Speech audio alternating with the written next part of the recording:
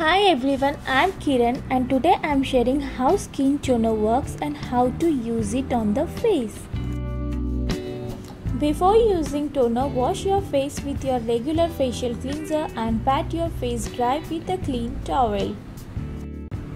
Moisten a piece of cotton with any toner. Apply all over clean face and neck area.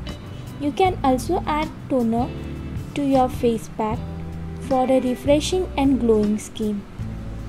Check my steps how actually I am using this toner for my face. Toner acts as a cooling and refreshing agent. It tones, nourishes and balances the skin. Skin facts: water cannot be used as a substitute for a toner as it may leave the skin feeling tight, leading to dryness. But the fine balance of water, oil and acidity of the skin surface can be distributed when using water.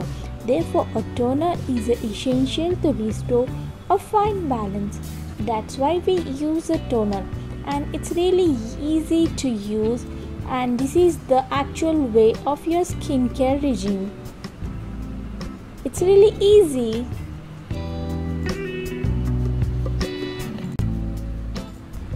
Wait at least 1 minute for the toner to dry on your face. Toner is not meant to be a wash of your face.